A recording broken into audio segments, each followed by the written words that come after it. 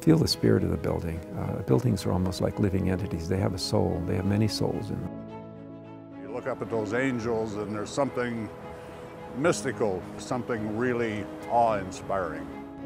And it's a beautiful view. Not many people get to see it from here. They are watching all over our county. You do not see that level of detail with other courthouses. It's very rare. It's really fascinating that a president worked here. It's a lot of the legendary individuals that have come and practiced in this courthouse. If these walls could talk. That's exactly what I was thinking. What would Cleveland do without the Terminal Tower? It's iconic to downtown. What would Columbus do without the Capitol building? And I think that adds to the culture of the area. What would Canton do without this iconic structure with the angel trumpeting up into the heavens? For a little over 200 years, justice has inspired the heart of downtown Canton. The angels are pretty well lit this morning.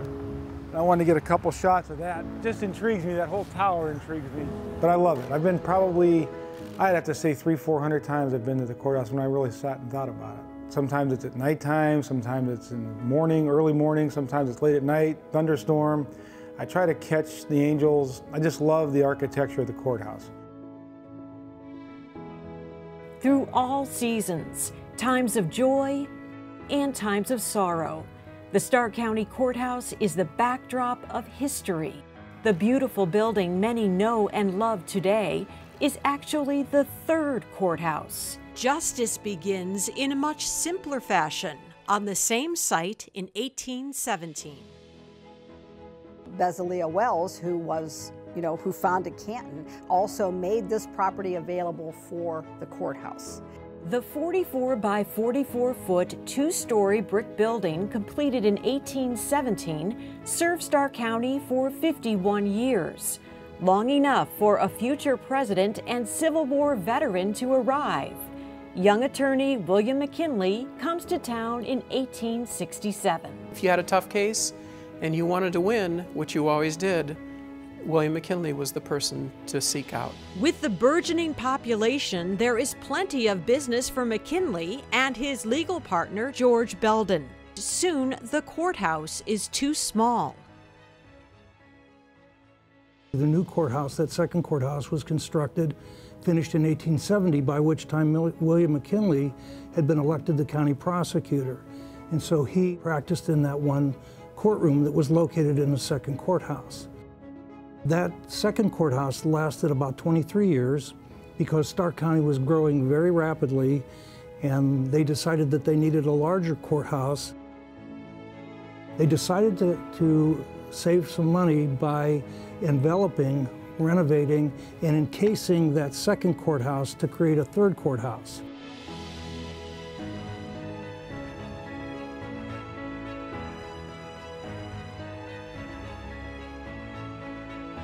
And it was designed by an architect by the name of George Hammond from Cleveland, Ohio.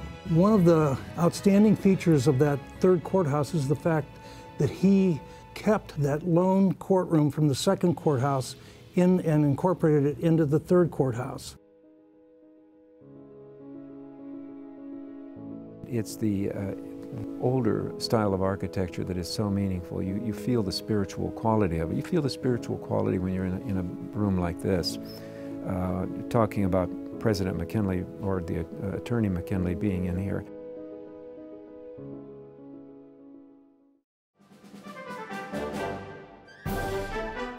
When McKinley runs for the White House, the courthouse is adorned with patriotic decorations.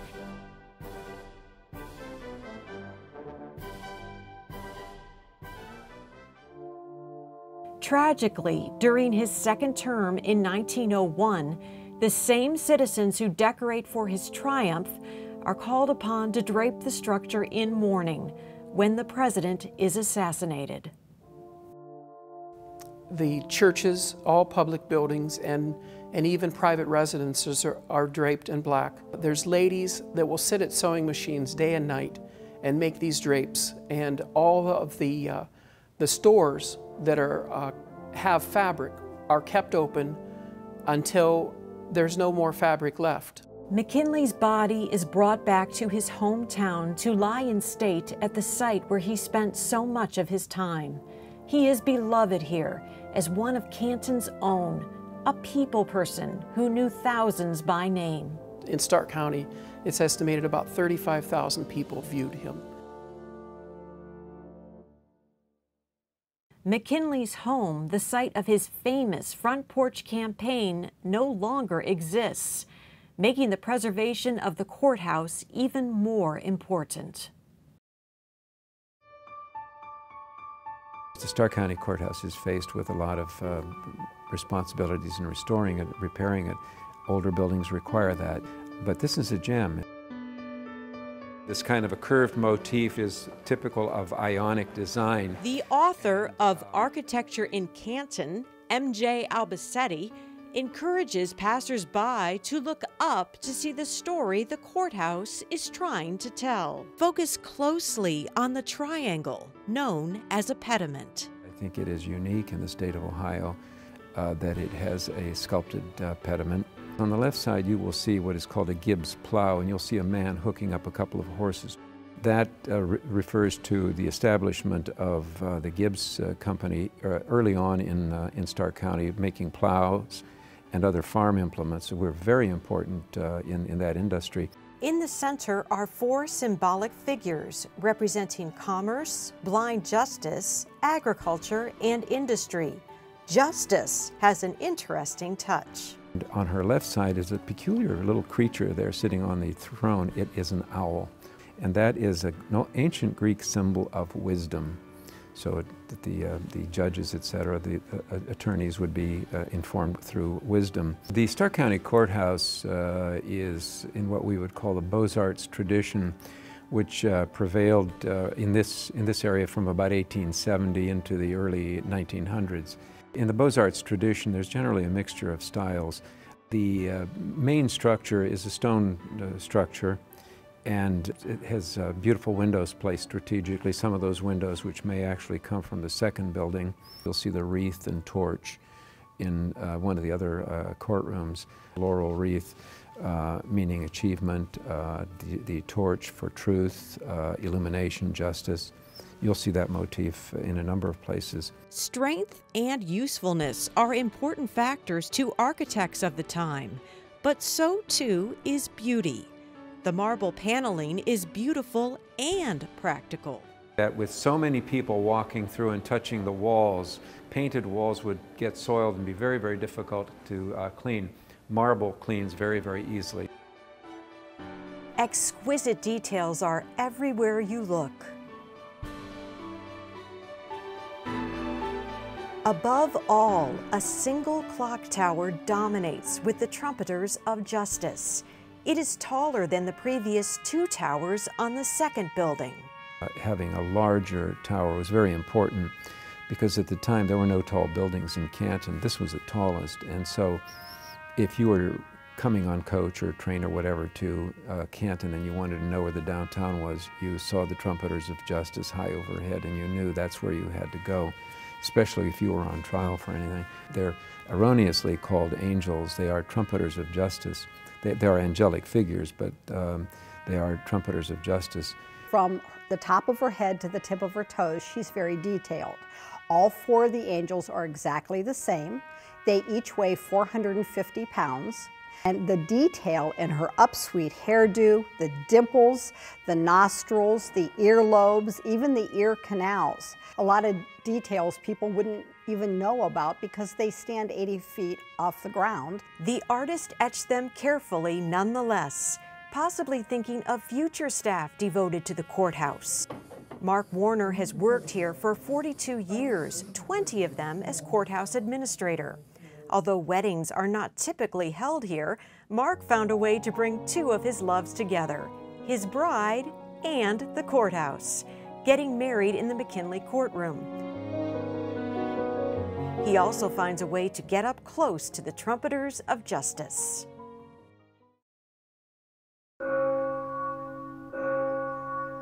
We're in the courthouse clock tower. This tower dates from the 1890s when the third courthouse was completed.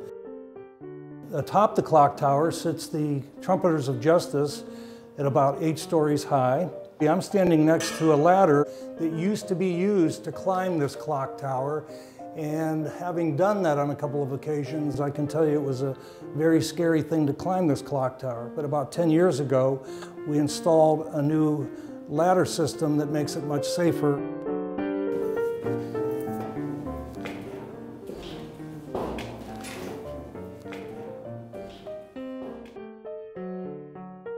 And this is what powers all 4 of the clock faces that face all 4 directions. You can see that the works are actually functioning, the gears are turning. When we get up to the next level, we'll actually be able to see the 4 clock faces.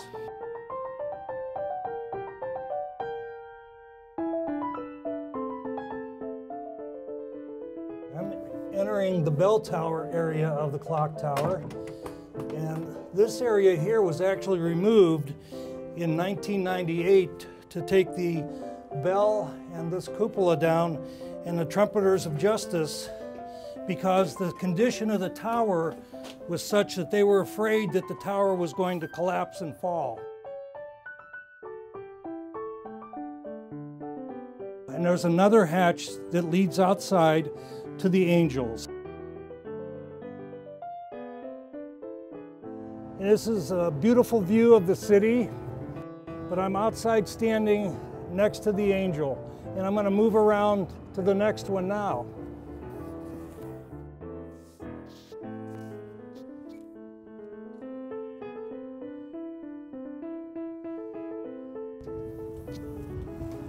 It's rather tight quarters.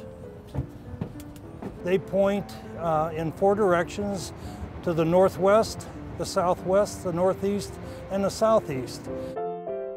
You get a beautiful view of the city. From here, I can actually see the McKinley Monument a couple of miles away.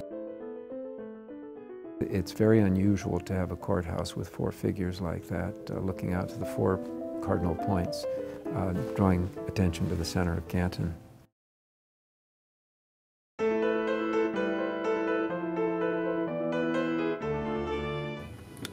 Is that your understanding? This historic building sees felony trials and civil lawsuits, the work of the Court of Common Pleas General Division.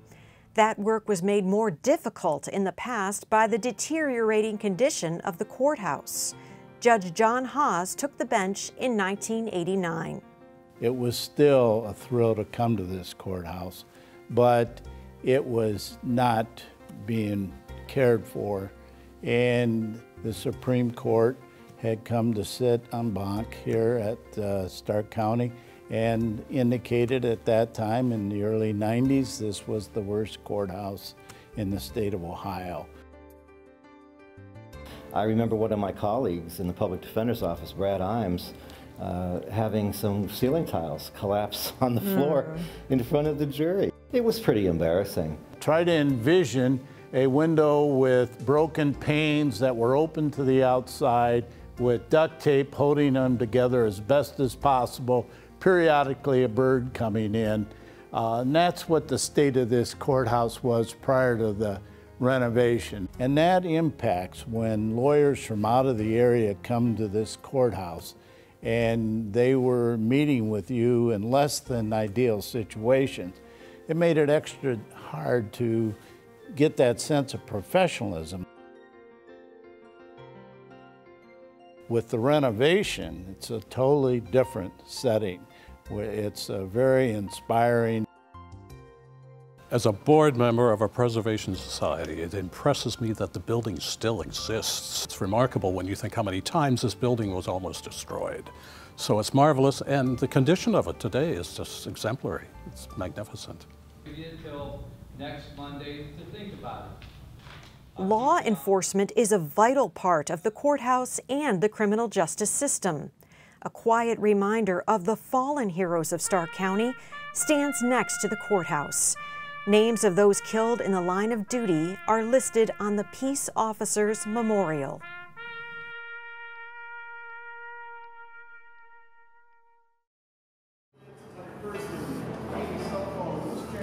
We deal with some very high-profile cases, and we deal with some very dangerous defendants who are accused of committing very serious crimes out there. I am convinced that but for the level of security that we have here, that we would have had incidents in this courthouse. It's an unfortunate thing that in our country today, courthouses are often targets. The Sheriff's Department handles security for the courthouse, including transporting defendants from the jail to holding cells in the basement. Women and men are separated. Early in my career here, it was unusual to see women prisoners. Now, not so much. Deputies have a private way to get prisoners to and from court so that they do not mix with the public. Back in 1870, it was a different story. If arrested, you would find yourself on courthouse property in this building, the Courthouse Annex. This was the site of the Courthouse Annex. The annex was originally built to be the sheriff's residence and the site of the local jail. In 1880, 3 prisoners here become the focus of national attention. It was the infamous boy murders of Stark County cases. There were 3 separate cases. 2 teenagers, Gustav Orr and George Mann, are convicted of murdering a railroad drifter for money. Another teen, John Samet, is convicted of murdering a friend who could testify against him in a burglary. All 3 are sentenced to death. So hundreds, thousands of people through the spring months were coming to see the boys. There was a general sentiment that their death sentences would be commuted because they were so young and because there were so many religious leaders petitioning the governor for commutation. More than 10,000 gather prior to the execution, with state militia called in to maintain order. A circus comes to town to take advantage of the crowds. Families set up picnics. It would become the first lawful public execution of juveniles in the state. And on June 25th of 1880, the 3 were hung together, and in a case that drew national outrage and attention. By 1885, the State House passed a law saying there would be no further public executions in the state. From that point forward, all executions would be carried out inside the walls of the Ohio Penitentiary. So the boy murderers of Stark County ushered in a more secretive and private method of executing the most heinous criminals among us.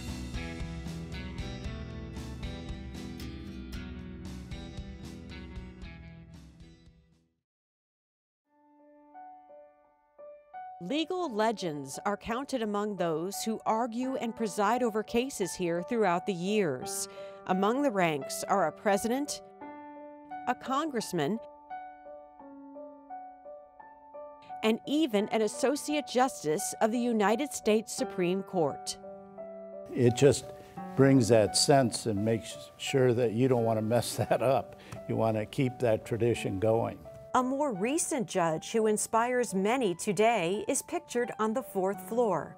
Judge Ira Turpin became the first African American to serve in the prosecutor's office in 1957, before Martin Luther King became well known. I think there was only one black person working in the courthouse at that time. And I had a good practice that I just about destroyed because I was in court just about every day in the prosecutor's office. I took that job for $5,800. And I was making better than $10,000 a year in my practice. You do a lot of things because of not necessarily your own self, but for other people, to make the world better, to make things better for your people. Turpin went on to be elected judge of the Court of Common Pleas in 1972, the first African American to win county-wide office. His work ethic is legendary, earning him the first Superior Judicial Award in Stark County. In 1983, he became judge of the 5th District Court of Appeals. There is a fund in Judge Turpin's name, recognizing minority junior high and high school students in Stark County who exhibit his character and commitment to community service. Knowing that there was an African American judge that presided in this court it just brings chills, quite honestly, because it is possible for it to happen. Other attorneys can know and continue to learn about his significance in this court and in this community.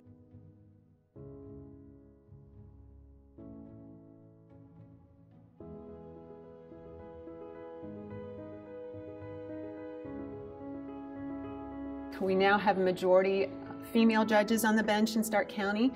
We have much more inclusion in terms of gender and race. Of course, we have lots of room for additional change. We have younger judges coming on that still share that sense of pride in this courthouse, so I see no way in which this courthouse will not continue to be a centerpiece in downtown Canton and for Stark County. I hope people start to pay more attention to the architectural details of the building, because if you stop and look around, it's almost akin to stopping and smelling the roses. If you stop and look around both inside and outside of this building, there's wonderful features to appreciate and behold here. The commitment of the community now, after what has been put into this, to restore it and bring it back to its original glory, it'll be around for many generations to come.